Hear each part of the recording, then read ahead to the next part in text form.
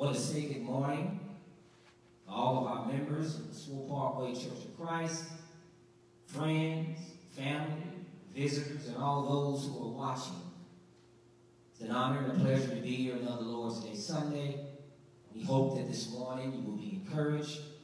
We ultimately are praying that your week has been blessed, regardless of the circumstances. This morning we will rejuvenate your spirit through worship in spirit and in truth. Is that all right? Amen. Amen. I am here this morning. Brother Fisher Jr., the minister is here, of course. Brother Laron Evans is the evangelist here at the Swope Parkway Church of Christ. Deacon Bennigan is here. Deacon Brown is here. Brother Wendell Moss is with us this morning to help lift us up in praise. And Brother Brian Smith is also here this morning, ready to lift us up in praise. And I know you all are ready to jump and praise and shout hallelujah, and we are going to be doing that this morning. But as for right now, let us worship. Let us worship and surrender ourselves in mind, body, and soul unto God this morning. Let us sing number 190. Number 190. Leaning on the everlasting arms. Leaning on the everlasting arms. Let us sing, brothers. What a fellowship, what a joy divine. I'm leaning on the everlasting arms. Well, and what a blessedness, what a peace is mine. I'm leaning on the everlasting arms. I'm so glad that I'm leaning. Oh yes, Lord, I'm leaning.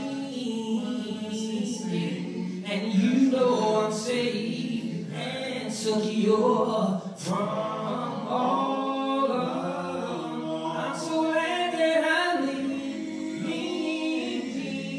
Oh yes, I'm leaning.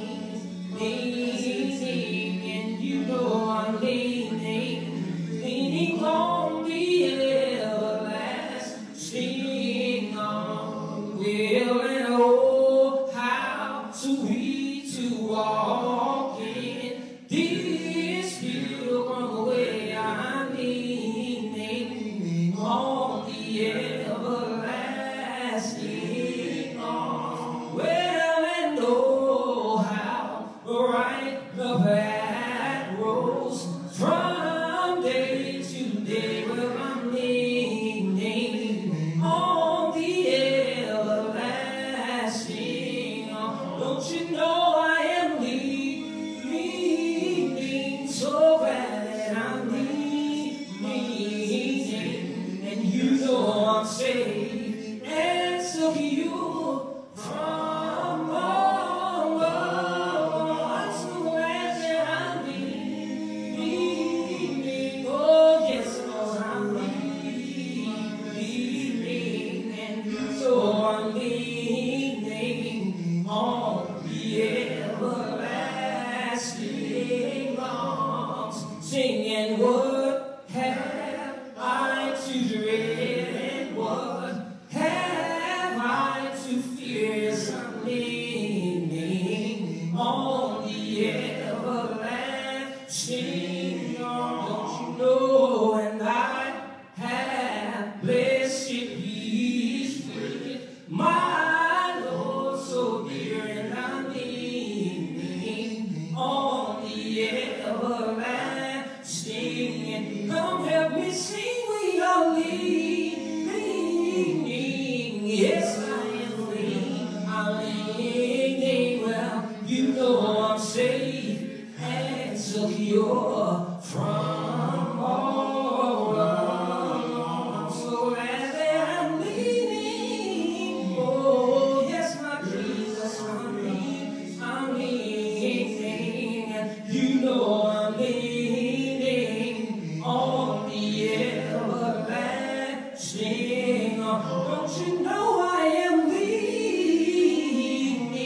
Oh, yes, I'm leaning on. Well, I'm safe and promise of your from all along. Don't you know I am leaning? Yes, oh so glad that I'm leaning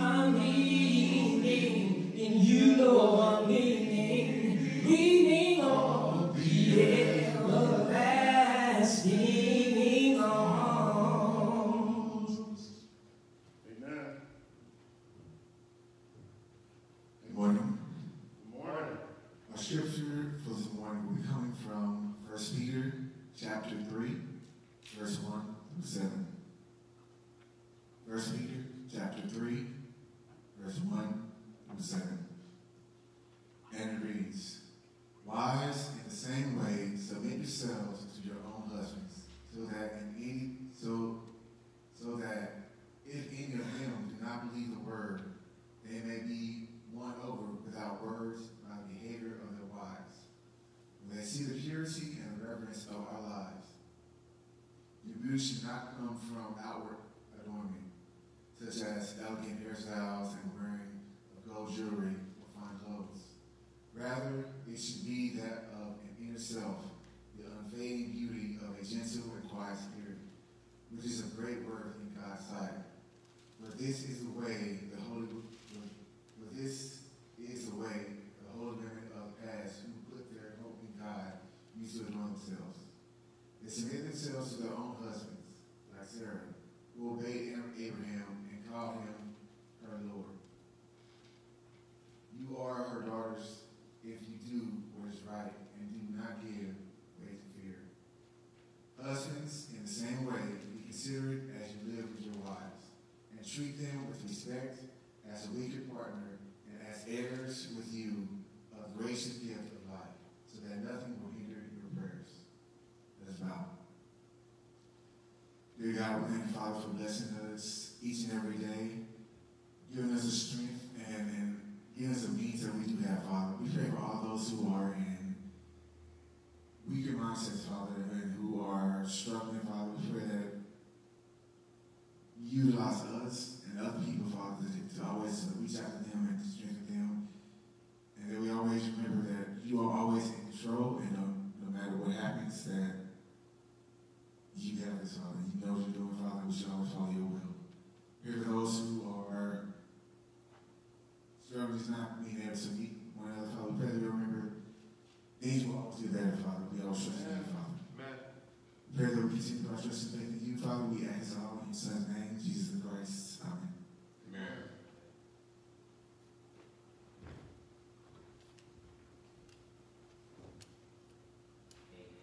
Amen. Let us sing number 103, brothers. 103. A beautiful life. Yeah. Beautiful life. 103. Each day I'll do a golden deed. Will I helping those who are in need? Will my life on earth is but a stand?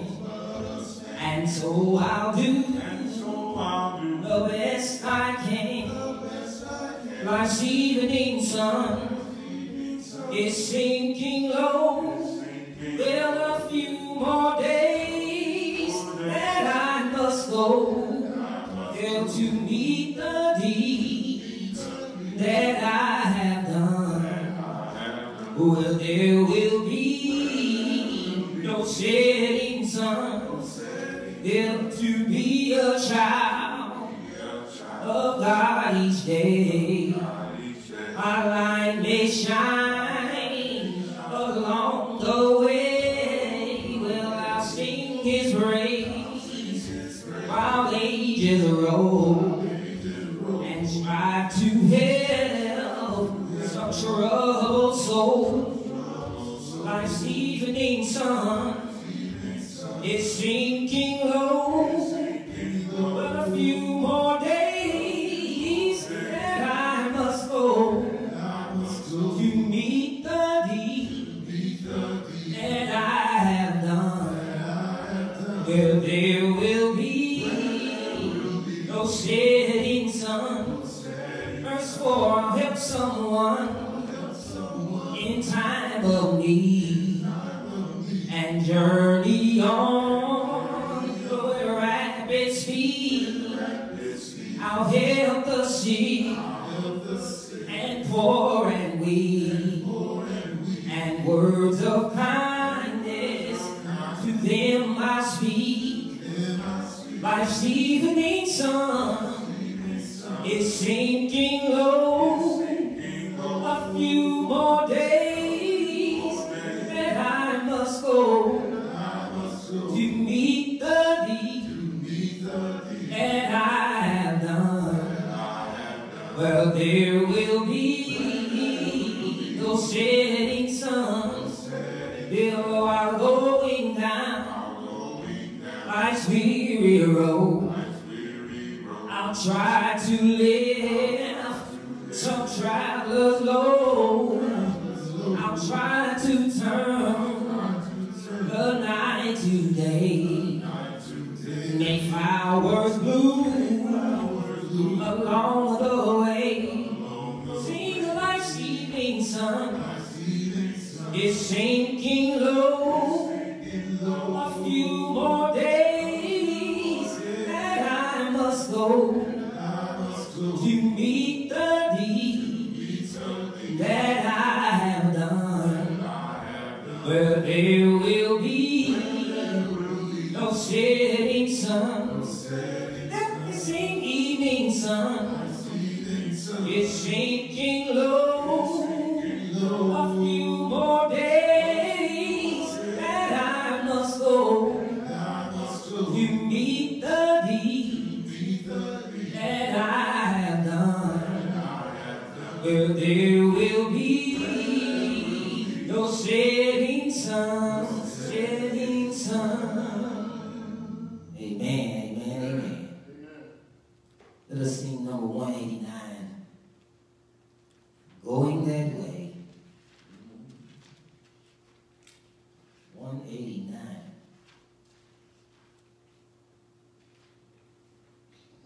I've heard of a land of joy and peace and a wonderful life. Well, a beautiful place of mansions fair, skies ever bright, and where all who obey the Savior's dear forever shall stay. And having been saved by grace divine, I'm going that way. Help me sing it, I'm going that way. Well, I'm going that way. And Jesus the Savior I adore is with me these days. And you know I'm clinging to Him. Well, and never to stray. Yes, I'm singing His praises all day long. I'm going that way. The glorious news I tell and sing, and onward I go. And those who are still astray in sin, my Savior may know. And I want them to sing His praise above some beautiful day. And for glory to Him who died for me, I'm going that way. Let me sing it, I'm going that way. Well, I'm going that way.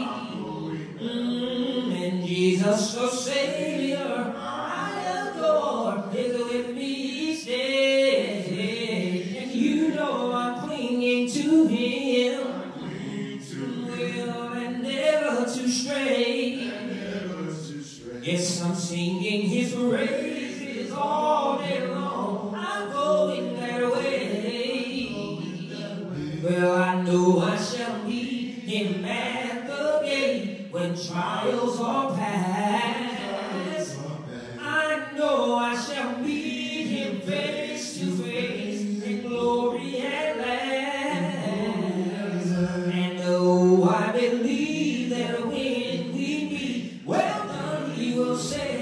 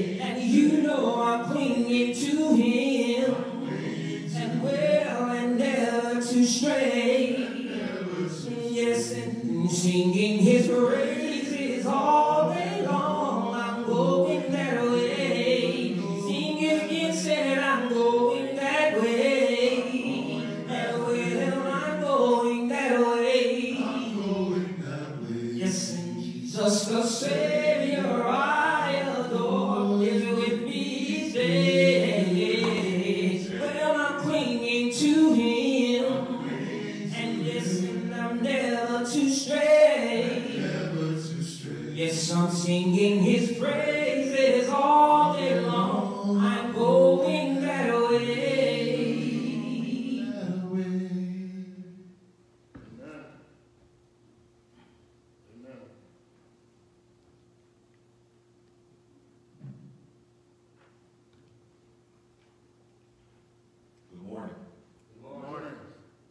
Now time that we remember the death and burial of our Lord and Savior, Jesus Christ. Let us take a moment to get our hearts and minds ready.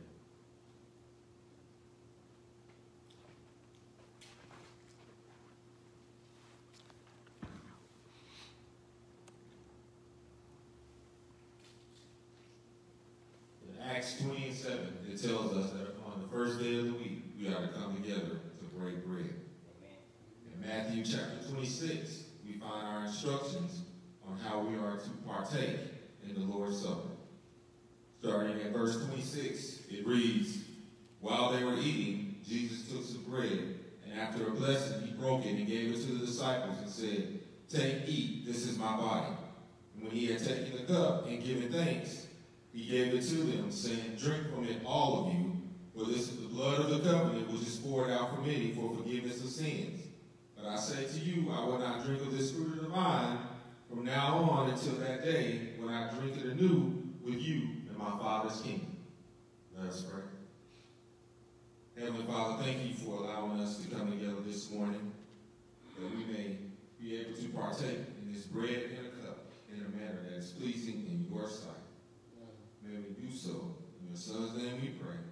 Amen. Amen. You have your bread and your cup. You may now open and partake of the bread first, followed by the blood.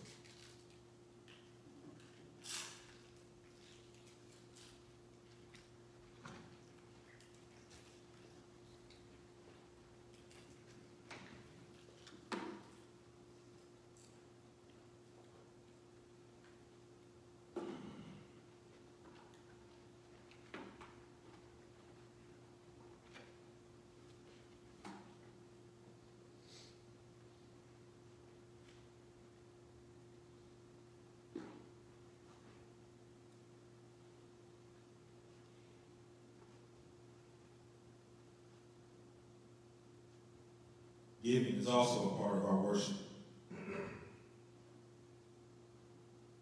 And as we have been blessed, especially blessed during the times we're in now, Amen. The Lord asks that we give back so that we can edify his kingdom. And in Mark 12, the widow gave all that she had. And there's no better example of giving, knowing that the Lord will take care of you, than this one. Amen.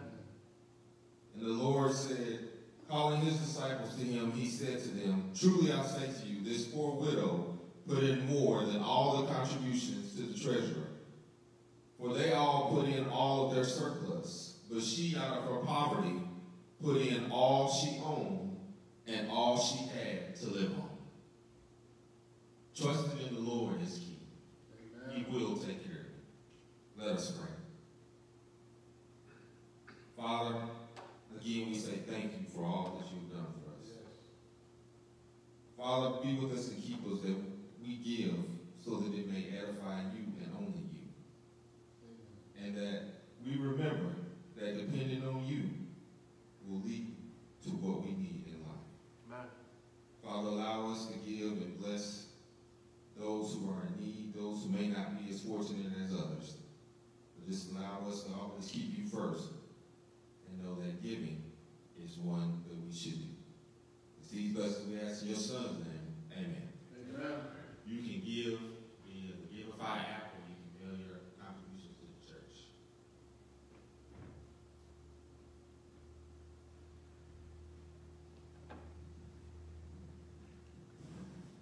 Amen. Amen. Let us sing number 358. Number 358, When the Saved Get to Heaven. That's an all-time great. It's a fun song. I love the words of that song, When the Saved Get to Heaven. Heaven is the ultimate goal, isn't it? Amen. Amen, brothers. Amen. Heaven is where we all want to be. And heaven is a place where we can be excited and some hope to look forward to that place. Is that all right? Heaven, when the saved get to heaven. Let us sing. Sing the wondrous love of Jesus. Sing his mercy and his grace. And in the mansions bright and blessed, he'll prepare for us a place. Well, and when the saved get to heaven, oh, what a day of rejoicing that will be. Well, and when the saved see Jesus, will sing and shout the victory. And while we walk the pilgrim pathway, the clouds will overspread the sky. And but when traveling days are over, and not a shadow, not a sign, help me sing it. And when the saved, when we get to heaven, oh, what a day of rejoicing that will be. Well, when the saved, when we all see Jesus face to face, we'll sing and shout the victory. And let us then be true and faithful, trusting, serving every day. Oh, just one glimpse of him in glory will the toys of life repay. Somebody sing it. When the saved, and when we get to heaven, what a day of rejoicing that will be. Well, and when the saved, when we all see Jesus up in glory, we'll sing and shout the victory.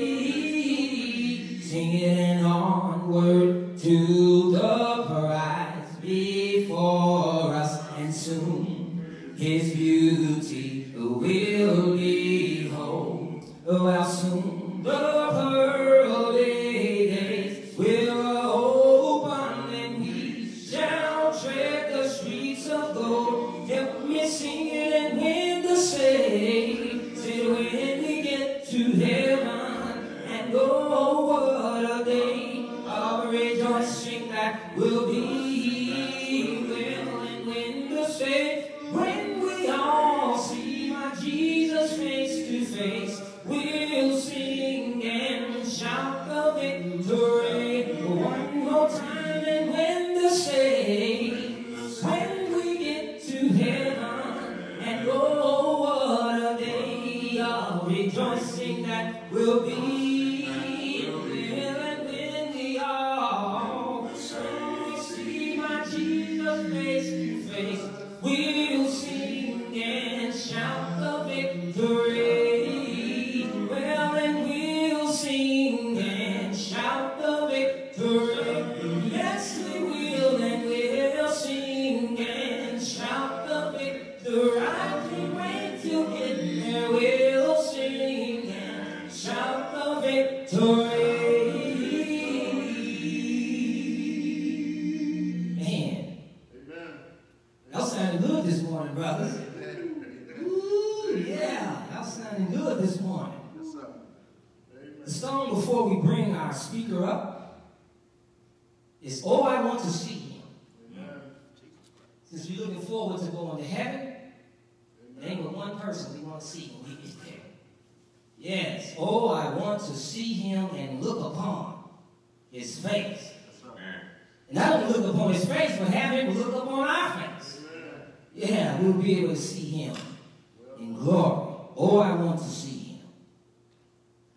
As I journey through this land, singing as I go, pointing souls to Calvary and to the rinse and flow. Well, and in the arrow speaks my soul from without within. You know that, but my Lord, He leads me on, and through Him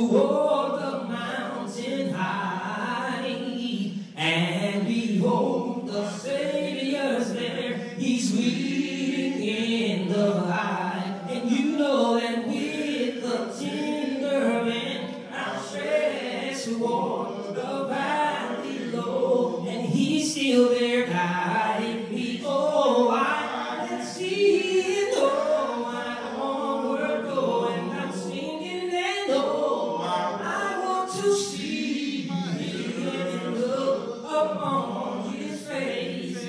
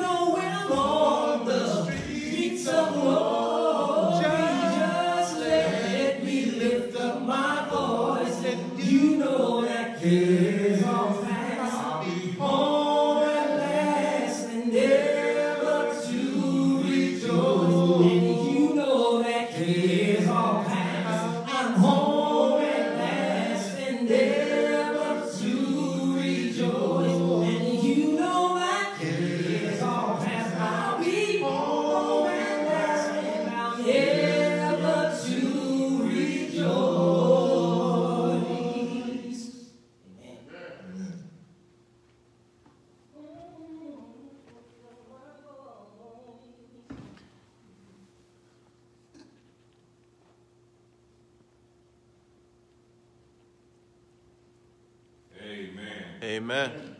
God is a great God.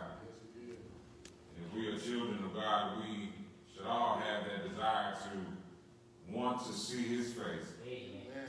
One of these days, based on the promises of God, and based on what he has accomplished through his son, Jesus Christ, he has blessed us with that privilege and promise of one day seeing him face to face in the heavenly realm, where we cannot see now, but we will be able to see then. And it's just a glorious and great thing to think about the experiences that we will have when we reach heaven. We think about the nature of heaven. The nature of knowing God is an eternal nature. It is a place where it cannot be corrupted. It can't be stained with all the evils and the issues that we deal with here on this earth. That's why we ought to be glad that we are on our way, if we are on our way to heaven, because we will be able to say goodbye to this earth. Yeah, and we will be enjoying a new earth and a new heaven, as Revelation says. And that new heavenly earth and new earth, rather, new heaven is one where it will house God, the Son of God, as well as the Holy Spirit, all the angels, as well as all of God's people will be able to live and dwell there forever. I just when I think about it, I love it, because I ain't got to deal with all the problems we deal with. You know what I mean? The pain, the stuff that I deal with, the effects of this life, death when it comes. We don't have to deal with that no more. We don't have to deal with sicknesses no more. Even this COVID-19 will have no way of existing in the place that God has prepared for his children from before the foundation of the world. And so therefore, we ought to have that joy. We ought to have joy in the hope of being able to exist forever with God in a place like that. I'd like to ask all the entire church to keep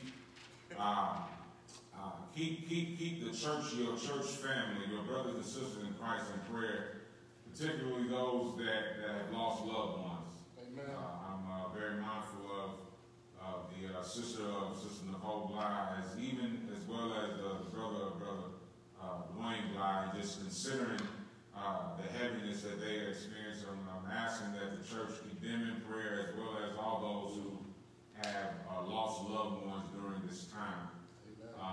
And as well as the nation, the world, who are also dealing with much grief and the loss of loved ones due to this epidemic called the COVID-19 or the coronavirus that we all are aware of. I also ask that we continue to support and pray for the work that we've striven to continue to do to impact this community around us.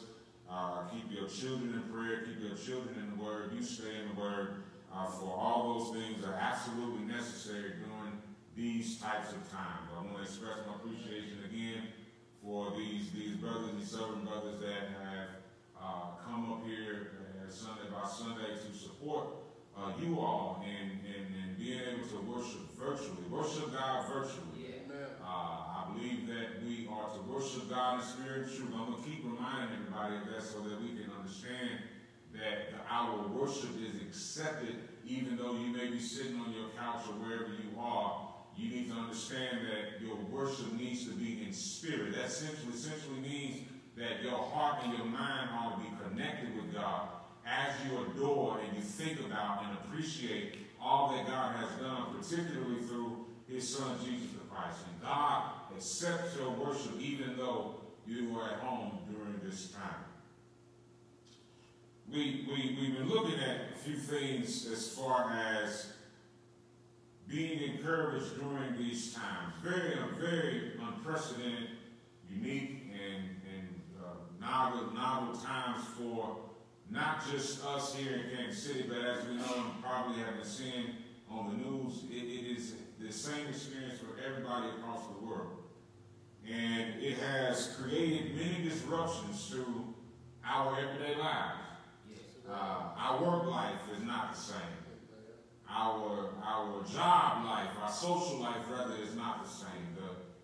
Our hobbies and so forth are not the same. Everything has been impacted, and to a degree, it has been disrupted by this virus, which has created a lot of challenges in the way that we are used to operating in our time here on the earth.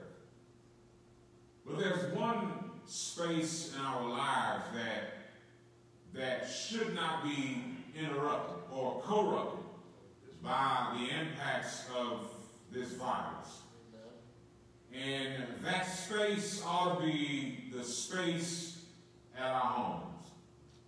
What I mean is that the character of family, the design of family that God has ordained should not be disrupted, although there are circumstances, challenging circumstances on the outside. For God intended that the family unit be the one that be able to weather through the challenging times. Watch this together. And I found it interesting that Peter would bring up family life in this letter, 1 Peter chapter 3, verse 1 through 7. But I realized that if we consider the entire background, again, the background of the recipients or the context of the recipients of the letter is that they were going through trying times. They were going through very hard times as a result of their faith in Jesus Christ. And as I thought about it, I realized that the foundation for you and my support is family. Amen. I truly realized and thought about it and considered, why is it that Peter would bring up the behavior or the character of family in the middle of this letter that is to people who are dealing with trying times, just as you and I are dealing with this trying time of COVID-19. And again, I realize that it's because God intended for the family, out of all social entities or all organizations, the family was intended to be a foundation for support for all that exists in that family. While that definitely should exist for God's overall family, that starts in you and my individual families at our homes. And so I thought it would be good, beneficial, necessary to remind us, as well as inform others, of what God intends as far as you and I being or receiving the grace of God. Amen. How is it that God intends for that to impact our homes? Right? How is it God intended for us to have grace-filled homes, grace-full homes, right? And in other words, I want to preach and teach this morning about domestic grace.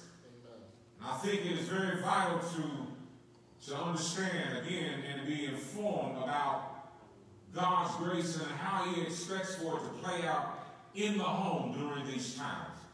If you notice in 1 Peter chapter 3 and verse number 1, Peter begins, when he begins his instruction here, he begins with wives. Now it's interesting that the word for wives actually just means woman. I want to say to all those who are listening, although you may not be married at this time, this also has application for those who are seeking or designed to be married. Not only that, but I also believe it has application for those who still may not be married, but can also encourage somebody in regard to their marriage or in regard to their families. Because these things are from the Holy Spirit to encourage families during trying times. Now, it's interesting. So Peter begins with the wife, and he talks about how a woman or how a wife should be in her home. And again, remember, this is all against the background of them going through trying times. And the instruction that Peter gives the wife, he says, be submissive to your own husbands. That's the role. That's the function that the Holy Spirit wants for wives to understand. Their principal function in relation to their husband is one that is submissive. Now, look, I understand this is 2020. And this word submissive usually has or is seen in a very negative light. It's usually seen in a very negative light. And I understand why it's seen in a very negative light.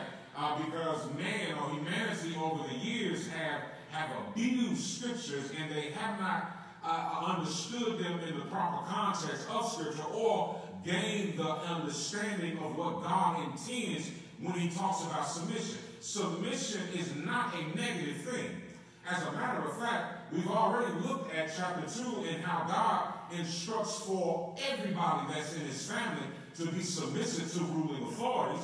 Also, if we are workers or if we have a boss, we are all, as children of God, supposed to walk in a submissive manner with our bosses. This is not something that God intended to be a negative thing. As a matter of fact, when we even consider our master, our Lord, Jesus the Christ, who we are all supposed to be followers of, when we consider the nature or the life that Jesus lived while he was on this earth, Jesus lived a submissive life. First of all, the Bible teaches, now watch this, although he knew he was equal with God, he did not consider his equality with God something to be grasped, but he emptied himself and became a servant on our behalf. So in other words, what Jesus did when he came to the earth to benefit all of us is he submitted to the will of his Father. So Jesus lived a submissive life. Not only that, but even look at how Jesus submitted to all the different requests of people. Every time somebody came up to Jesus, they had a need for something. You will very rarely find any time where Jesus said, no. I challenge anybody to study the life of Jesus, and everything that was requested of him, he very, very, very rarely ever said no. So Jesus lived a submissive life, even to those who requested things of him every single day, tiring him out, right?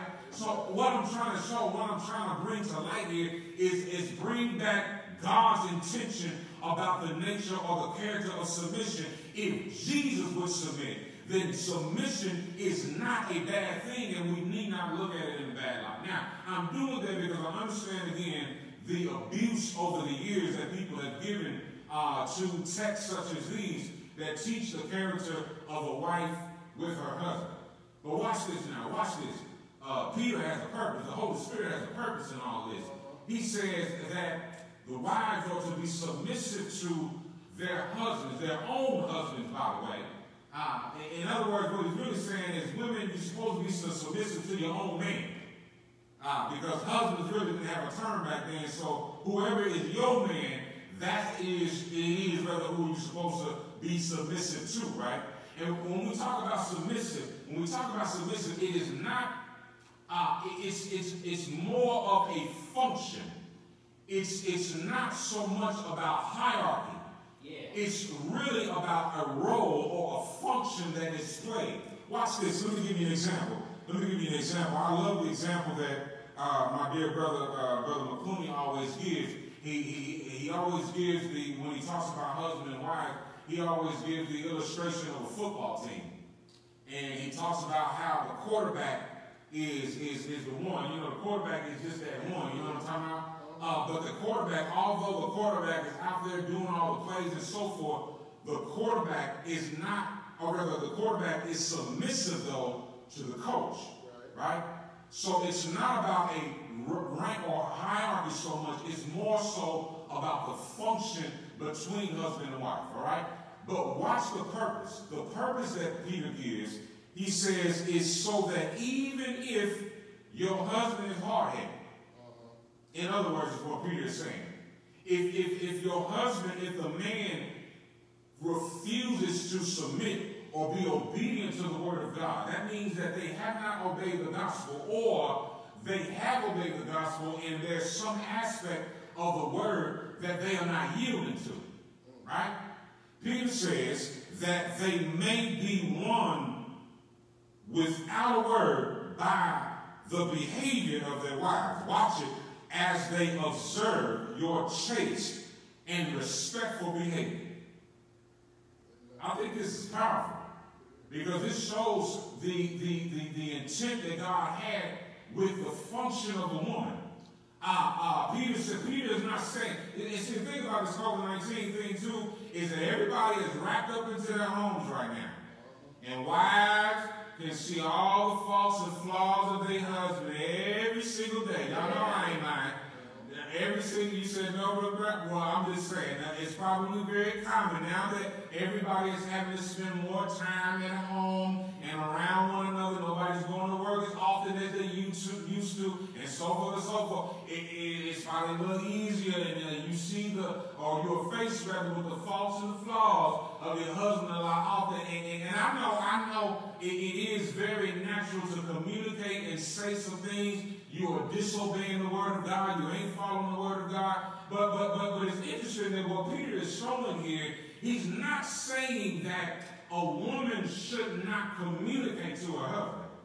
He's not saying that communication or her communication to him should be prohibited. What he's saying is what's effective is when the woman changes her method. See, I know, I'm get all the husbands in trouble today, so that's all right, though. I'm a husband, and I'm usually cautious when it comes to this because this is a very sacred institution that God has put in place, and we want to make sure that the proper guidance is always given. What Peter is saying is that when your husband ain't listening, it's better, it's more effective to change the method of your communication. Well, what method is that? Well, it's interesting that reports show and a number of articles show that 65% of people or the population learn by visual learning. 30% learn by auditory. Auditory means that you can listen and just soak in everything that somebody is saying, and you remember, y'all know how it is, and you know the people that can remember everything you said last Saturday to the very T of everything that you said. That's auditory learners. Yeah. But I know women out there right now will probably agree with me that that's not most of the husbands, is that we are auditory learners. It's shown, and I think it's the fact that men fall more into this visual learning thing. Now, I'm not giving no excuse for the men for not listening. Don't get Brother Evans wrong. What I'm showing here is what Peter is saying by the Holy Spirit is what is effective is when the behavior of the woman is flawless and it's pure. Because what will happen is that it has the power to transform the very convictions of the man. Now that's powerful. That's powerful. That means that a woman's behavior, what God intended in the home is that when a husband ain't listening, when a man ain't listening, that the woman can move in by her and how she's been impacted by God's grace. In other words, if women want their men to move in a certain direction according to the word, what's effective is when women live out the life that God's grace has bestowed on them, and that will show to the men exactly how God's grace has impacted them. And y'all know how it is. When men observe their wives, it moves us a bit. Y'all come on now. I'm in here with all men now. Y'all come on now. Y'all can even get some support around this place. But the point is, Peter is saying is that women in their behavior, in that submissive behavior. Now watch this. It means that her ability, and let me tell you something else about submission, it's voluntary. That means that women, you don't have to submit. This is something that's voluntary based on your relationship with the Almighty God. And I know I can hear somebody say, well, he don't deserve it. Well, he may not. You know what I mean? I'm just saying. I mean, he may not. He may not deserve anything as far as you yielding to him or whatever. But watch this. That's where grace comes in the family. Why? Because grace is when somebody bestows kindness or favor on somebody. Watch this, and they never deserve it. Never. That's part of the woman's role in showing grace to her husband. Now he don't deserve. He done made a whole bunch of mistakes this week. He done got on my last nerve. Watch this. But a holy woman of God will still yield to her husband based on her love for God and her love for her husband, even when he don't deserve it, and has made numerous mistakes throughout the week. And what are you doing? You are showing your husband grace. Amen. That's what God intended Yeah. for the family. You see this? Yeah. Now watch this. Watch this. Then Peter, verse number 3, he says, your adornment must not be merely external, braiding the hair, wearing gold jewelry, or putting on dresses. Let it be the hidden person of the heart, with the imperishable quality of a gentle and quiet spirit, which is precious in the sight of God. Yeah. Peter recognized, especially during that culture, that it was very common for women to put much emphasis on their outward appearance. And there's not much of a difference in today's culture. Amen. Right. And I hate the fact, I really hate the fact that the world has placed so many pressures on women when it comes to how they look and how they act. Yeah. And those women who have submitted to how humans think and what humans think, what people, men and other women think about how it is that you're supposed to look and how you're supposed to be and all that, it can create a lot of pressure on your life. Yes, sir. But I want you to know on this morning that if you are a daughter of God, if you are a child of God, the one that you should be most concerned about as far as how they think about who you are and how you are, that is God. Amen. It's not the people of the world. They just as ignorant can be, you know what I mean? They don't know nothing, you know what I mean? Let me not get down. Let me explain the text real quick. So Peter understood this, and I truly do believe that the word merely inserted in the text is appropriate, because I don't believe that Peter is saying or suggesting that women ought not focus, or this is an all-white divine ban on outward beauty or outward adornment. Because adornment, watch this. In fact, the word adornment comes from the word cosmos. That's where we get our word cosmetics. And I know there's a bunch of struggle right now because cosmetics haven't been able to use, the nail salons and all that stuff is shut down, the hair salons and all that. I get that. And, I don't believe Peter's saying you can't do none of that stuff. What Peter is saying is that he's trying to help shift the focus of the beauty. Because watch this again, I don't think there's anything wrong with outward cosmetics within itself. It comes from the word cosmos. And the last time I checked, cosmos is the adornment that God equipped the entire world with.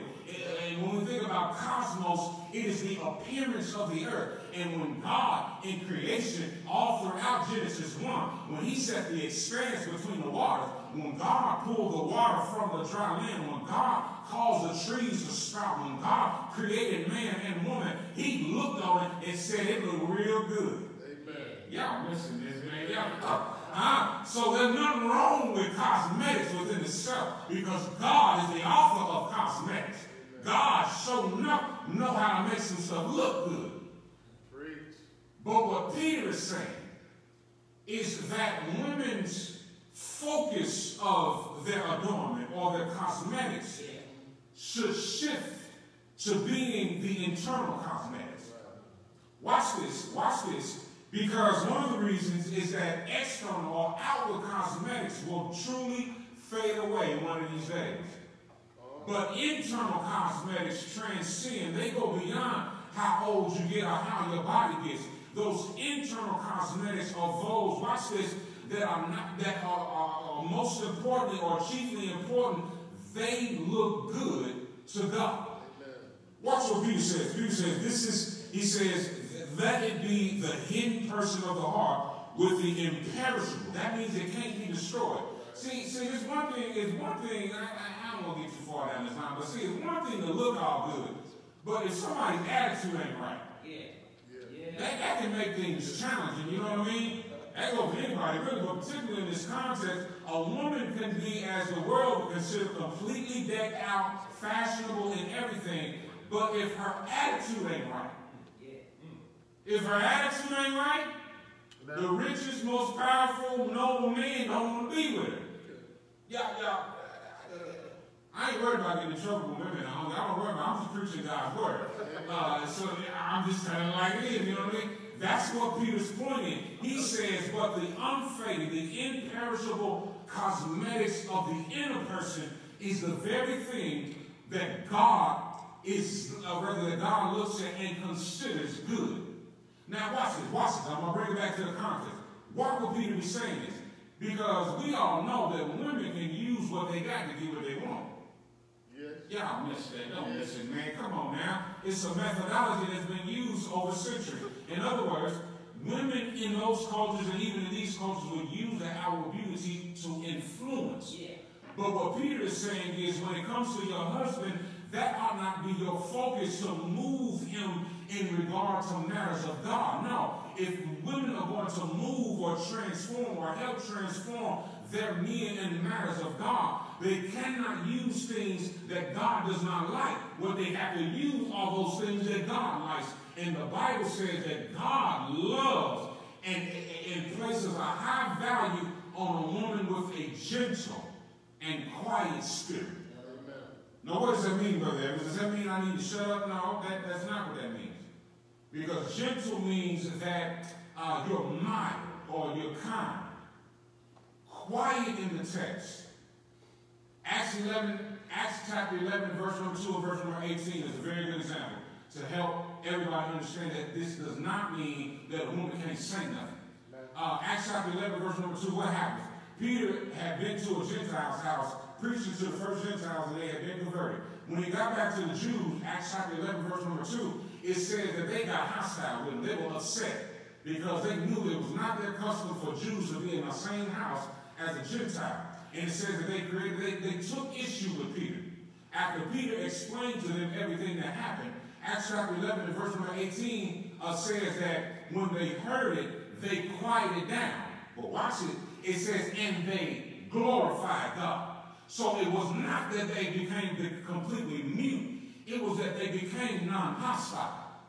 And then they glorified God. So what does this mean? This means that the nature of a woman in relation to her man, in her husband rather, should not be one that is hostile. One that's contentious, one that will stir up ruckus in a moment. That don't look good to God. What looks good to God is when a woman can be quiet. She can be cool, calm, and collective when things are going on in her home. And by that behavior, she can move her husband. Amen. That's what Peter is saying. Now watch it. Then Peter gives the example. And I'm going to show by the example and justify all the things that I just said. Peter uses in his example, he illustrates the life of Sarah. And he talks about how women are her daughters when they behave in these ways. And he describes them as holy women. That's another thing that shows that this text is not just one that fits into their context or their culture. He went back thousands of years and pulled Sarah in the mix. So Sarah's behavior and how Sarah acted in her home and in her family is something that transcends the time. So that's why Peter can also apply her holy characteristic even to those sisters in that day. Are y'all seeing this? Now watch this. He illustrates Sarah and he talks about how she adorned herself, the cosmetics that Sarah put on. Now it's interesting. When you go back and look at Genesis, apparently the Sarah was a good-looking woman. Yeah. Even in her old age, she was now you know it's off the chain. If you're 65 years old and the king of Egypt wants to take you as a wife because he recognizes how good you look. Yeah. But not only that, but Abraham had already recognized earlier in the context how good his wife looked in the first place. And that's why he said, listen, to every place we go, don't say you my wife. Yeah. You better say you my sister. So what I'm trying to show in that is not that Sarah didn't have no outward good looks. That wasn't the case. No, she looked good, right? That's what the Bible says, right? Amen. But when Peter recalls her adornment, he doesn't point back to what happened when or what they did as referring to when they went to the Pharaoh in Egypt or whatnot. he recalls what she did when she was in her 80s. Yeah, boy, I tell you, man. What she did in her 80s when God visited them in Genesis chapter 18 is she referred to Abraham as her Lord. And that's the beauty that Peter recalls. So he's showing that even when Sarah was in her upper age, she regarded her husband in a way that God would consider beautiful or was considered good looking. What is Peter saying? Peter is saying that this is the grace, or this is the behavior that a woman shows her husband even in circumstances which are crazy on the outside. Now again, and I'm going to touch this a little bit more in just a second, I do want to make sure that you understand that this is not saying that women cannot say anything. This is not saying that women are inferior. That's not what the text is saying, and I'll prove that in just a minute. But now Peter switches now, and I want you to understand something too. What he also says about Sarah is that Sarah lived a life where she hoped in God, and she did not have no fear of intimidation or nothing. Now notice now, she I'm going to touch on this morning, I don't want to jump the gun, but she didn't fear that. She wasn't scared of that. Now we know she wasn't a handler. Can you imagine going to a place and your husband tell you, now I want you to go up in here and tell them that you ain't my wife, knowing that there's a risk that they're going to take you into their home? But Sarah did it anyway. Y'all said, oh boy, that'd be difficult, wouldn't it? Sarah was a soldier, man. Let me not do that, but yeah, she had to be a soldier, just be like, all right, man, I'm going to do it. The point is that she lived a life that was not a fear because of her trust in God. Now watch this. Then he turned his attention to husbands. This is interesting because the content for husbands is shorter than that for wives. I'm telling you, it's of a great magnitude that Peter speaks to men. Peter wants men to also understand how they're supposed to function in their homes, even during times, stressful times. Peter says, you husbands, in the same way, live with. Now, I can be a little bit more expositional with just this one verse because it's much shorter content. But I think that the amount of content that's packed in this one verse is so crucial. He says, live with. That means to dwell together. See, Peter understood that it was common in that culture that a man could put away a woman for almost any reason he thought he could justify. And Peter knew that this was the common mind, and so he wants to make sure that men understand what is God's expectation of men in your family, in your home, even during times like these. Listen, live with. That means that men are to experience this life together with their wife. That's the entire purpose that God created women for men in the first place, is so that men could have somebody with them. Why y'all saying that? To have a companion in his life. So that means then that even during these stressful times of COVID-19, stresses are coming all over the place. It gets frustrated sometimes. The man's role, the man's job, as he is in his home, is to endure these things, watch it, with his wife.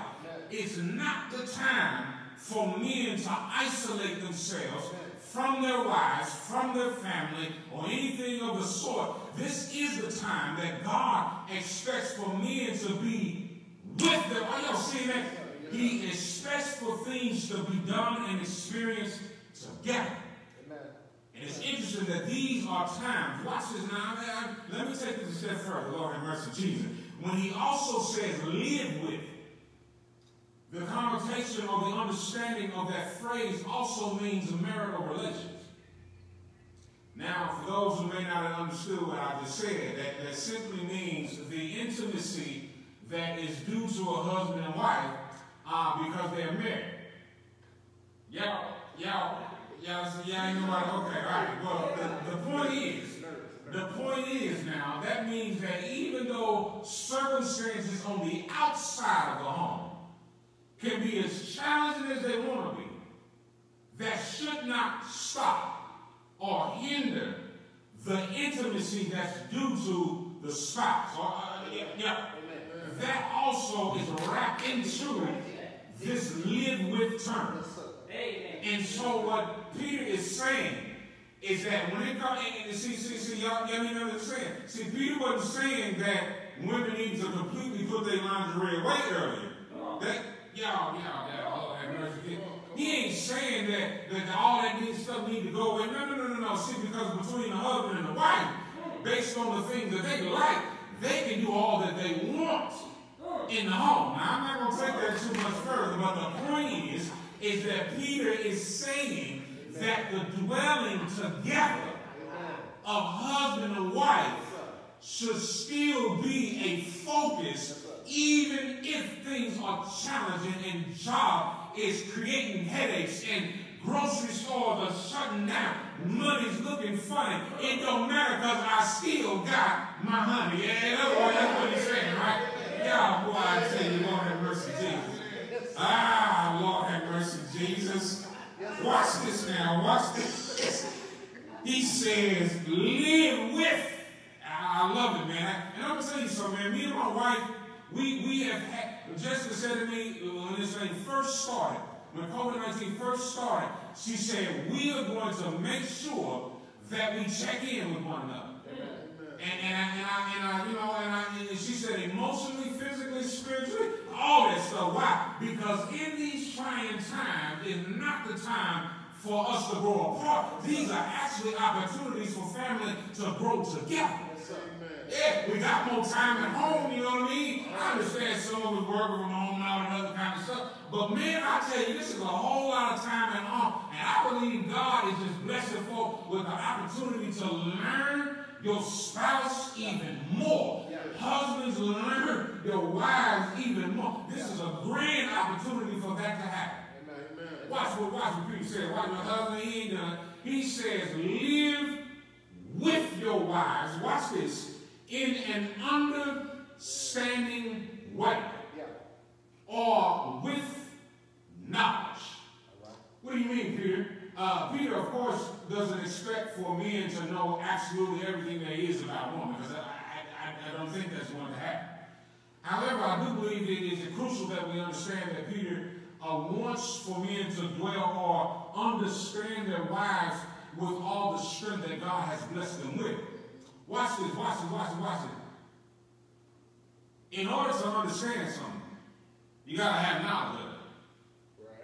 Right? In order to have knowledge about a woman, that also means you got to listen to her. See, this is why I know that Peter didn't mean quiet or absolutely mute in the previous verse. Because he says in an understanding way, well, how is it that you and I, as husbands, are going to understand our wives if we don't want to listen to them? Right? That means, then, if we're going to live or dwell with them in an understanding way, it also requires good communication. And watch this. Good communication. Watch these scenes now. Good communication also requires care. Yes. Because if you don't care, what's the reason to communicate to find out anything you need to know? No, what Peter expects, what God expects, is that the husband would function as one who would constantly be understanding the very needs of his wife. Why? So that he can show up and show out when he needs to. Now, watch this now. Y'all listen to me. It does not mean that everything you hear or how you hear them all the time are going to be so grand or pleasant to your ears. But watch it. That's where grace comes in again. Because as husbands, we still owe it to our wives to hear them out. Because we need to understand where they are, in order to serve them in where they are. And I challenge men, and I can be a little bit harder on men because I am a man, you know what I mean? But I challenge men that during these times to ask yourself, what is it that I understand more about my wife throughout these times?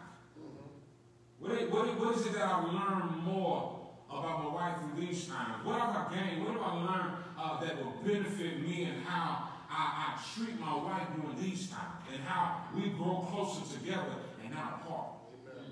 And watch this, watch this. If you know husbands, if you know men that have been contemplating the thought of leaving and doing all that, at the drop of a dime, want to leave. Every time something gets heated and this, that, and that. No. That sure enough ain't the duty of a Christian man is to leave at the drop of every dime and every hard circumstance. No. The husband's role is to make sure that you keep that thing together, right? Amen. And make sure that you are standing in the gap to make sure that your wife is taken care of in everything that she needs. Now, does it mean that you'll be perfect at that? Absolutely not. But it ought to be something that men are taking the opportunity to grow in during these times. Amen. Now watch this. Peter then says, if you need to understand it even more, Peter says, let me give you an example. I dare any man right where you are, in your home, wherever you're at. I go grab a glass from your cabinet, a glass cup, glass bowl, whatever you want, just as long as it's glass. Wine glass, I don't know, whatever it is. And I dare you to stand in your driveway and toss that bad boy up as high as you can, and then think that you're going to catch it when it comes back down.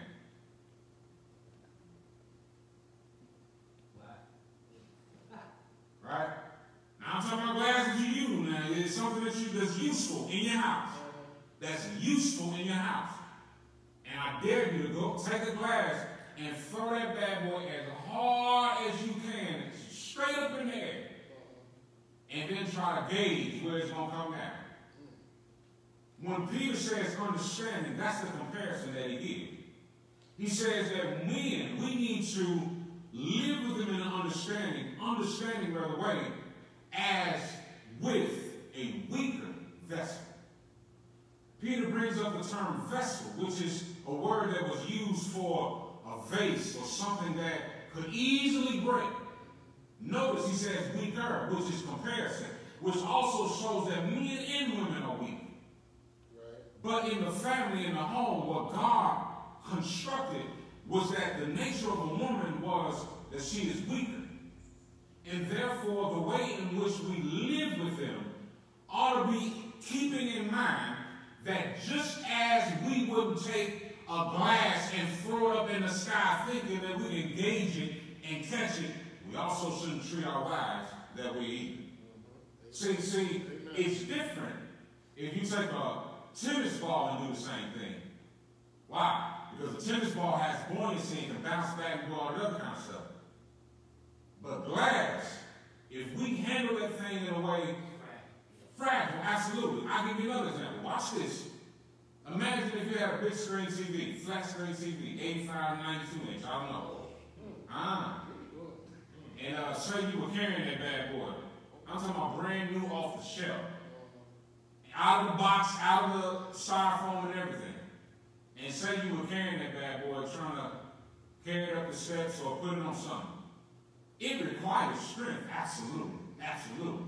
But I'll bet you one thing, that strength better be under control. Why? Because if you make one wrong move, you will drop the TV and you will shatter everything that you just paid for. That's what Peter is saying. The man has a responsibility to treat his wife with care, knowing that God has constructed her as a weaker vessel. Now, this weaker vessel does not mean that she is weaker emotionally necessarily or even spiritually. Because there are some women who are strong emotionally and physically, or emotionally and spiritually nonetheless. What Peter is more so describing is the nature in which God constructed women, the physical nature in which God constructed women. Now, all those things can play into one another, absolutely, but I do not want anybody to think that Peter is saying that women are just weaker in everything. That's not what Peter is saying. What Peter is talking about is the way in which God constructed women, and as a result, and because of that, that's the mindset that men ought to have as we live with. Y'all see that? Amen. Now watch this. Then Peter says, there's one more thing men need to do. He says that show her honor as a fellow heir of the grace of life. Now this is good, boy. You know, all right, man, I got another one for y'all. Because I can do this in illustrations or examples. Think about the most expensive possession that you got in your house. Or within your house, near your house. Your land, whatever it is. I'm talking about the most expensive possession. And not only the most expensive, but the possession that you favor the most. The one that you know that you show up like the possession. I don't know if it's your grill, if it's your TV, your Xbox, your car. I don't know what it is. Maybe your lawn, your garden, whatever it is that you know it took a lot of money. But watch this. You also spend a lot of time, a lot of energy. You brag about it. You protect it. Y'all, come on now. You do all those things in regard to whatever that is, right? Peter is saying that's how we should treat our wives. Render them with honor. And that means that we give them such high regard, such high respect. We say, ain't nothing more expensive than you in this life. You know what I mean? Can't nobody put a price on my wife, is what Peter is essentially saying. Now, I preach the text, even if it convicts me, because I know that these are things that I even need to grow in. But it's something that we all need to understand. Peter says we ought to place a priceless value on our wives. And watch the reason why. He says because they are co-heirs of grace. They are our closest partners, our closest companions, who are looking forward to the same grace of life that God has bestowed on all of his children. Who am I reaching after that life with? And who should I be striving after that life with? It ought to be the one that God has blessed to be at my side from my rib, and that is my wife. Amen. And Peter's saying that's why we ought to place such high value on our wife and show them that amount of respect. Right? And then watch what Peter said. Watch the purpose. Watch the purpose. He says, so that your prayers are not hindered. Now, you know, I've lost communication with a number of people in this life. Very few who I've slightly been bothered by losing that communication. You know what I mean? Just, yeah, you know what I mean? But it would be very detrimental to lose communication with God. Amen. Because that means that all my prayers for strength and wisdom and his providence, his favor, even asking him for understanding and guiding me through his word to find those scriptures that pertain to my life and my circumstance, if all that was just cut off, man, I would feel lost. I would feel devastated, you know what I mean? And Peter is saying that's exactly what God will do if we don't show or treat our wives in the way that they're supposed to be treated. Are we seeing this? But why is this so significant? This is significant because it also impacts our children. It even impacts those who are around us. Everybody can see the family and the family unit, and what they ought to see is that there's grace shown in the family. Are y'all seeing this? Husbands jack up every day twice on Sunday. May not even, again, you don't feel like they deserve none of it. They got on your lap. No. If you love God, if you love your husband, you show him grace. Why? Because God showed you that same grace. If not even more. Husbands, I know you think that your wife, this time you've been trying to fill in your house and this, and you've been asked to do this and asked to do that, and this, that, and the end, you don't know which way to turn, and your wife is thinking, no. Take a step back and realize that what we ought to be doing is treating our wives with grace. Well, she don't deserve it the way she talked to me last week. She don't deserve it from the word that she said. She don't deserve it. She been spanked ever since last. I get that. I get that.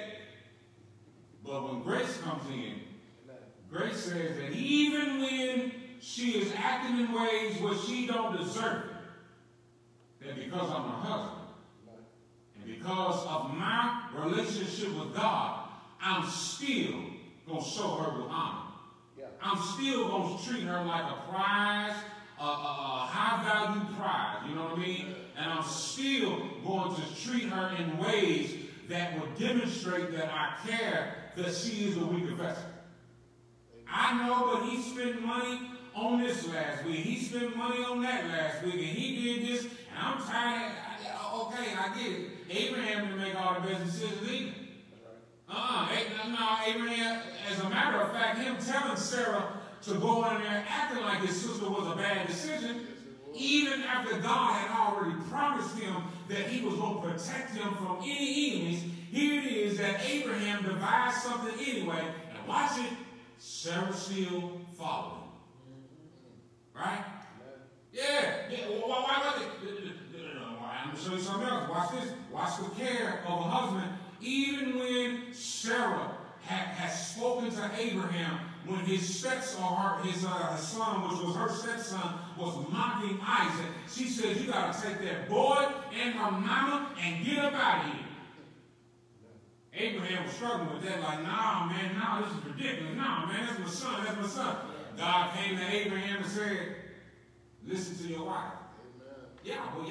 Listen, man. Do y'all see the mutual nature that God has created in the family structure? It's not the men just get away with everything they want to and just instruct the woman with everything. No. If they care about their wives, they're going to make sure that their command and their rule is one that comes from God and the concern of their wife.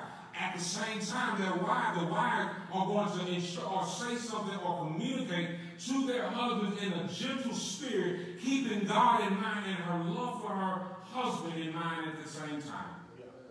Now. Both receive a reward.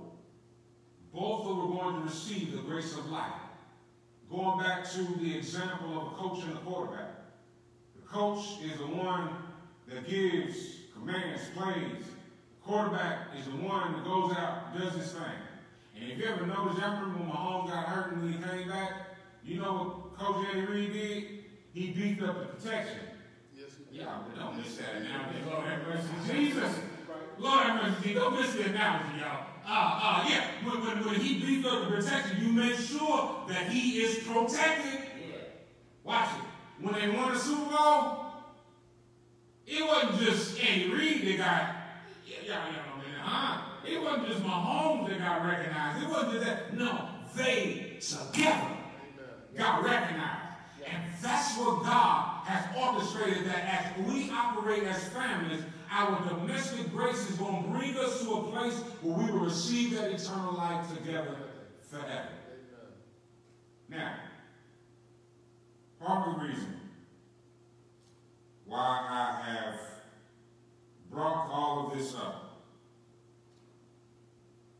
is because since the stay-at-home order, it has been announced via news, via newspaper, so forth, that domestic violence has increased significantly across the world. It has significantly increased in the home, in the family unit, which God designed the way that he designed to impact the world. It has increased 35% recordedly. And according to NBC, it has increased by 35% in the United States of America. Domestic abuse, domestic violence has increased by 26% in the Kansas City area. When I heard that immediately told me that the understanding and the appreciation of what a family is supposed to be is very necessary to be learned and taught in our society during this time. And it has been recorded that because families, particularly women and children, because they feel like they are trapped at home and they do not have an escape, And not only that, but there are stressors that are impacting the entire family. And the husbands, in majority of the cases, are allowing those stressors to drive them to bring harm on their families. Because of economic stress, not being able to go to work, and all the normal irritations that they normally deal with in everyday life. And what I've learned and understand, once again, is that the world needs an understanding of how family is supposed to operate in domestic grace and not domestic abuse. Amen. And it's interesting because oftentimes we don't hear much, even I have not preached much about this particular topic in the family unit. But I want to make sure that everybody understands that God does not endorse violence in the family. He does not endorse domestic violence. He does not endorse domestic abuse. Whatever type of abuse it is, whether it be verbal or whether it be physical, God does not endorse it. As a matter of fact, the Bible in Psalm chapter 10 and verse number 5, I believe it is, the Bible says that God cannot stand those who love violence. So God is not, he does not accept when men fly off the handle and throw something or swing something or curse out every day and twice on Sunday and do those things to them. God does not accept that. And while there are very few, he also does not accept it from women either. Because I'll tell you, there are some cases where women actually create more violence than the man does. I need for everybody to understand, I don't care what the world says, what the world is doing, how Satan has framed the mind of humanity out in the world. We as children of God, we belong to God, and therefore our behavior ought to be governed by grace and not by the world that would bring us to a point where we would harm our families. No. That's not the character of God. And as a matter of fact, the Bible says in Psalm chapter 11 that God is a defender and he will vindicate those who are oppressed and those who have been mistreated. And so I'm here to tell you that if you are, and if you know anybody that is being abused in their homes in any form or fashion, don't succumb to the misinterpretations of Scripture thinking that a woman or a family or children have to stay under that mess. No. Contact the authorities. That's why they're there. Amen. And I'm here to tell you right now, God don't endorse that mess. No. If you know somebody or if you are in some circumstance like that, I am encouraging you by the Word of God to seek help and contact the authorities so that you can receive help during this time. Because that is not the way that God would have us to show up and represent family in the times or in trying times. So I encourage us to consider these things that Peter has said about the family, about the domestic grace that we ought to have between husband and wife, because husband and wife are the ones that they're the ones that impact everybody else. Amen. It's when a husband and wife know how to coexist and grace and know how to treat each other with utmost love in their relationships and in their homes. And so I encourage you that if you have not taken these times, if you have not taken these time to consider where your grace impact is with your family, I consider you to do that. I consider you to take that time during these times and appreciate the trying circumstances that God has given us as opportunities to grow closer with our families, experience them, learn their desires, do more with them, laugh with them, cry with them, whatever is necessary. Amen. That's what we ought to be drawn to more than being led by all the passions of the world to be so concerned about the things that the world concerns themselves with. I encourage you with this message. I submit it to you with all love from my heart, hoping and praying that you understood, as well as you were impacted in your heart by God's word and how he moved Peter to speak by the Holy Spirit. If you need to respond to this message, any way that you need to respond, I encourage you to do so. Submit your request via Facebook or any other format that we have, and we truly will be praying for you for whatever your needs are during this time. My love is with you. God be with you. God bless you in all things. Amen. Amen. Show me the way. Lord, I'm asking you to show me the way. I said, well, I'm down here, Lord, and I need your power. I'm asking you to show me the way. Sing it again, show me the way, Lord, show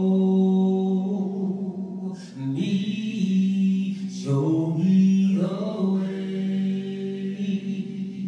I'm nothing without you, Lord, please show me the way. I said, while I'm down here, Lord, and I need your power. I'm asking you to show me the way. I'm your child, sing it, and Lord, I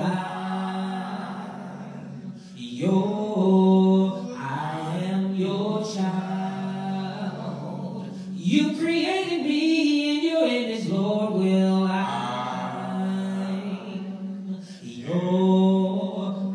am your child. I said, well, I'm down here, Lord, and I need your power. I'm asking you to show me the way. Amen. The church say amen. Amen. One more time. Amen. Say amen again. Amen. Amen. I want to thank Brother Evans for that message this morning. Amen. Amen. I was a little nervous at the beginning, Brother Fisher. You know, we got Mother's Day next week, Brother Evans. I didn't know he was setting us up. Amen.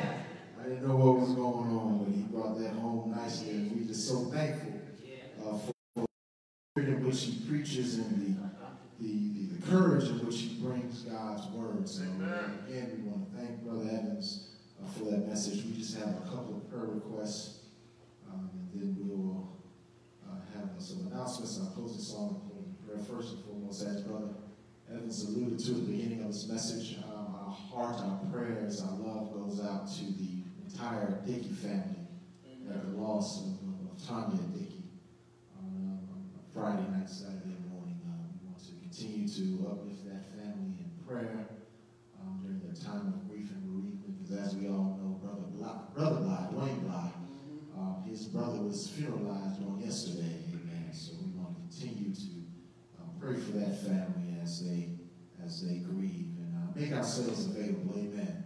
Make ourselves available to be with them and to love on them and to make ourselves at the ready if they need us during this time. Amen. Amen. So we want to continue to do that. Also, continue to keep Brother Harry Porche in prayer as he is still recovering from his recent surgery. He was here at the church on yesterday for a meeting. He looks well. Still got that ornery attitude, so he's doing all right. Amen. He ain't changed. Amen. Amen. So he is doing all right. Amen. Amen. And I'm just looking on the Facebook feed. Darlene Burns Campbell has asked for prayer, so we want to keep her and her family in prayer. And also Doris Hayes Parks has also asked for prayer, so we want to make sure that we keep those individuals and just the entire church family. Amen. The entire church family. We want to keep everyone in prayer and make sure that we reach out to everyone and contact them and make sure that they're doing okay. You got something going on? Also, Laron Smith, my mother, prayer for her, the challenges on the job. Oh, yes, Sister Laron Smith. She's a medical professional. We want to make sure that we pray for her. The challenges that she's enduring at the job right now. We know that this is hectic for them. And all those first line responders, healthcare and medical care and law enforcement and whatnot. We want to make sure those who are continuing to work during this trying time. Amen. Amen. I went to the grocery store yesterday. The shelves are full. Amen. I appreciate it. Amen. So let's continue to pray for everyone. And again, like I said, let's just make sure that we're reaching out and holding up one another in love and prayer. At this time, let us pray. Kind righteous Father, it's once again that your children have gathered themselves in your throne room with grace and mercy. Father, just thanking you for all of the many blessings that you bestowed upon us, Father. We know that we are because you are, and you allowed us to be. Father, we know that this day would not have been possible without you, and we just want to say thank you. We know that yesterday would not have been possible without you, and we want to say thank you. We know that if you give us the ability to see tomorrow, it is all because of you. So again, Father, even for the down times in our lives, we want to say thank you. Father, we thank you for your Son, the sacrifice that was made on that cross of Calvary, so that we may have a chance at eternal life, Father. And we just pray that we will continue to strive to live our lives in a manner that will show us worthy of your kingdom, Father. Father, we thank you for the gift of prayer that allows us to contact you and to speak with you and commune with you and at any time and any place, Father. And on this morning, we ask for prayer on behalf of the saints of Swole Parkway and also worldwide, Father. Those who may be suffering from loss, we ask that you be with the blind and Dickey families, Father, that you continue to hold them tight and hold them close, Father. That you be with those who are recovering from medical issues, whether it be emotional or spiritual or physical, Father, that you just continue to bless them and bless them in a very special way, Father. Be with us all as we continue to endure these very trying and difficult circumstances, Father. Let us know that we have comfort and relief in knowing that you are an all-present and all-knowing God, Father. And that you'll continue to bless us in the manner that you see fit, Father. We need only to rely on our faith and to rely on you, Father. Father, help us to continue to grow not only in strength and stature, but also in your word, Father, so that we may be those children, your children, that you would have us to be, Father. Let us not think only of ourselves, Father, but let us put us in a mindset where we're constantly thinking about others, their needs, and the things that they need to have in their lives so that we all can make it through this together, Father. Continue to be with our minister, Brother Evans, in his ministry, Father. Continue to bless him and his family, Father. Bless all of us who continue to labor here, Father. Continue to bless the ministries that are still very much active here at Swole Parkway, Father. Continue to bless our food distribution efforts, Father, that we may continue to reach those who are dealing with challenges, Father, but continue to provide us with the strength and resources so that we may be an asset to their lives as well, Father. And Father, just continue to bless us not only in this day, but in days to come, Father. And pray that we'll continue to grow stronger in love of your word and of ourselves and of our fellow man. These things we ask in the name of your Son, Christ Jesus. This is your servant's prayer. Let every heart say, amen. Amen. All right, just a couple of announcements, and we will adjourn for today. On yesterday, Saturday, May the 2nd, we continue with our meal distribution program. Yesterday we gave out 231 meals, amen, which is the largest total to date. So we are just thankful that word is getting out. We're thankful that we still have the strength and energy and resources to continue, but there's a lot more work to do, amen. So we want to make sure that we continue to support this effort. The workers who have been working with this ministry have been doing an outstanding job, amen. Constantly and consistently with a smile on their faces. From the food preparers to the food distributors, Father. I mean, it's just been great. It's just been great. So we want to continue to be thankful and support them and encourage them, amen. But we also are in need of some items. So we need some dessert items, namely cookies, cakes, etc. Those things that will satisfy the sweet tooth, amen. Amen. We want to make sure that we continue to support that effort. So if you have any donations, please, on The distribution occurs on, well, you can bring the items up to the building Tuesdays from 3 p.m. to 5 p.m., but also on Saturdays from 9 a.m. to 11 p.m. So we just want to make sure that we continue to support that effort. Also, youth ministry would like to announce that all graduating seniors, high school and college, we need to get your contact information, amen, so that we can, like life goes on, we're going to continue, amen. So we got goodies and praise to heap on you, amen. And I know that we have Royce Fisher as a senior, so we definitely got to get that. I believe Kelsey Turner is a senior. Amen. We know we got more than two. Amen. So if you have a graduating high school or college senior, please either contact us via social media or send an email to Swope Parkway Church of Christ, all one word, Swope Parkway Church of Christ @gmail.com. Amen. Swope Parkway Church of Christ, all one word, Swope Parkway Church of Christ @gmail.com. Amen. Also, as I alluded to earlier, next week is Mother's Day. Amen. And Brother Evans set us up nicely. Amen. So for Mother's Day, we usually distribute flowers and other goodies on Mother's Day. We won't be able to do that this year, but we're asking that you submit any photographs of your mother with your mother. Submit it to our Facebook page, or also you can send it to the same email address, Swope Parkway Church of Christ @gmail.com. And we are going to put together a video tribute that we'll post to our social media page and also to our YouTube page for Mother's Day next week. Amen. So submit your photograph. Brother Bennigan already got most of the pictures anyway. Amen. So, but if you have any additional that you want to be a part of the photo tribute, video tribute rather, make sure you submit those photographs for next week. And also, last but not least, you'll get more information on this as we receive more information regarding our ability to congregate and to worship one with another. We'll continue to update the congregation as to our plans for moving forward. I expect to have some communication from the church leadership within the next week or so regarding our ability to come together and worship and what our plans or ideas and thoughts that we have for that moving forward. We just want to make sure that we are transparent in our communications and that we keep everybody abreast of what is going on here at the Swope Parkway Church of Christ. Amen. So if there's nothing else, I think I'll talk not. Open dry. Amen. Amen. That's all we have. We'll have our closing song and our closing prayer.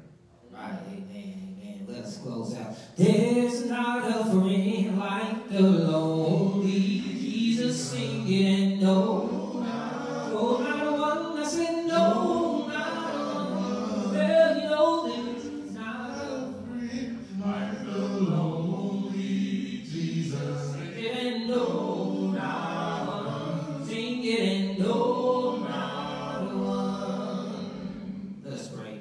Gracious God in heaven, again, it's been a joyous day. Our spirits have been lifted, Father. We have made application to your supplied word.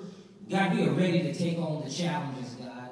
We are no longer exasperated, Father, but our mind and our hope and our faith have been strengthened by your word, Father. The power of your word, Father, resonates in our minds, and therefore it should be carried out in our character. Bless us, God. Keep us free from anything that will allow us to be harmed, and ultimately, God, allow us to adhere to those things and be able to observe those things that will ultimately separate us from you. God, we know that is sin, Father. Work with us and allow us to be able to overcome our temptations. Bless us, God, as only you can, and keep us always in the hollow of your hand. Amen. In the name of Jesus, let us pray. Amen. Amen.